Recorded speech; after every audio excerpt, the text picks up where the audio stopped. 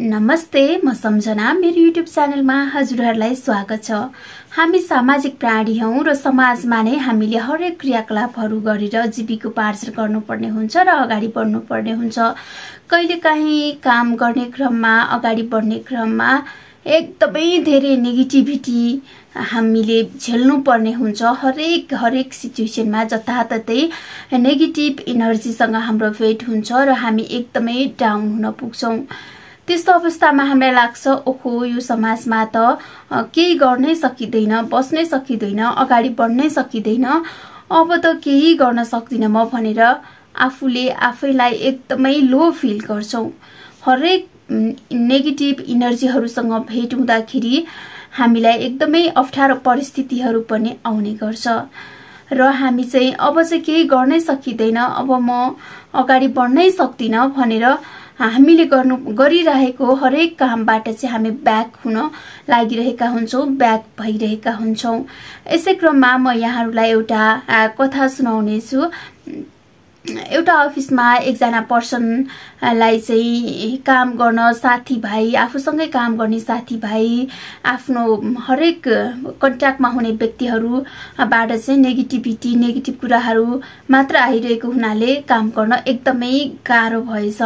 यता पनि कुरा काटेको छ, उता पनि कुरा काटेको छ, सबैले नराम्रो भनेको छ, यसो गर्दा पनि हुँदैन, उसो गर्दा पनि हुँदैन, जताततैबाट नेगेटिभ कुराहरू मात्र आइरहेको रहेछ।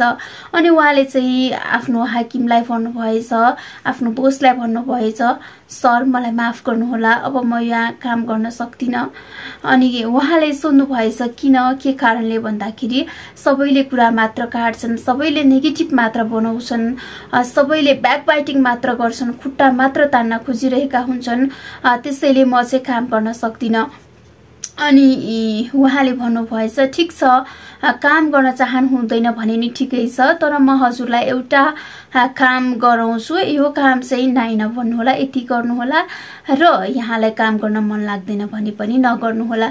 अनि उहाँले सोध्नु भएछ के काम हो सर, हुन्छ म गर्छु यो काम भन्दाखेरि उहाँले भन्नुभएछ, म हजुरलाई एउटा गिलासमा पानी दिनेछु, अनि हजुरले चाहिँ यो पानी लिएर यो कोठा चाहिँ मजाले 10 फेर घुम्नु पर्ने हुन्छ, गिलासको पानी पोख्न पनि पाउनुहुने छैन। अनि उहाँले भन्नुभएछ ठिक छ, यति त म गरिहाल्छु नि।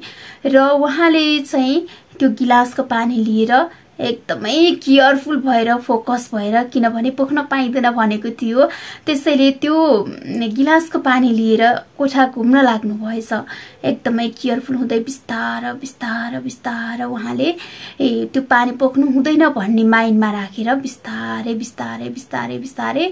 10 फेर चाहिँ त्यो राउन्ड लाउनु भएछ। पानी पनि पोख्नु भएनछ र सर मैले घुमिसके 10 फेर, गिलासको पानी पनि पोखिन भनेर उहाँको बोस, उहाँको सिनियर पर्सनसँग गएर उहाँले भन्नुभएछ र उहाँ बोसले चाहिँ उहाँलाई भन्नुभएछ, जसले काम छोड्छु भन्नुभएको थियो उहाँलाई, तपाईले यो गिलासको पानी लिएर 10 फन्का घुमिन्जेल के सोच्नुभयो र कसले यहाँलाई नेगेटिभ बनाउने प्रयास गरेका कुराहरू आए, के भयो भन्दाखेरि उहाँले भन्नुभएछ, सर यो बेला त मलाई केही कुरा पनि आएन, दिमागमा केही कुरा पनि आएन, मात्र यो गिलासको पानी नपोखिकन मैले घुम्नु छ भन्ने मात्र आयो, मैले केही पनि सोचिन, मेरो दिमागमा केही पनि आएन। र उहाँ सरले हाँस्दै भन्नुभएछ, पक्कै पनि हामीले हरेक व्यक्तिले मलाई के भन्ला, उसले के भन्ला, उसले मलाई केही सोच्यो कि, ओहो मलाई कसैले नराम्रो भन्ला कि भनेर सोच्यौं भने हामीलाई हरेक कुराहरू नेगेटिभ लाग्छ र हामी ब्याक हुन्छौं। जब हामी आफ्नो काममा फोकस हुन्छौं, कसैका पनि कुरा सुन्दैनौं, आफ्नो गोल, आफ्नो काममा ध्यान दिन्छौं, पक्कै पनि हामीलाई कसैले पनि हल्लाउन सक्दैन। कसैले केही भनेर, कसैले केही गरेर हामीलाई फरकै पर्दैन।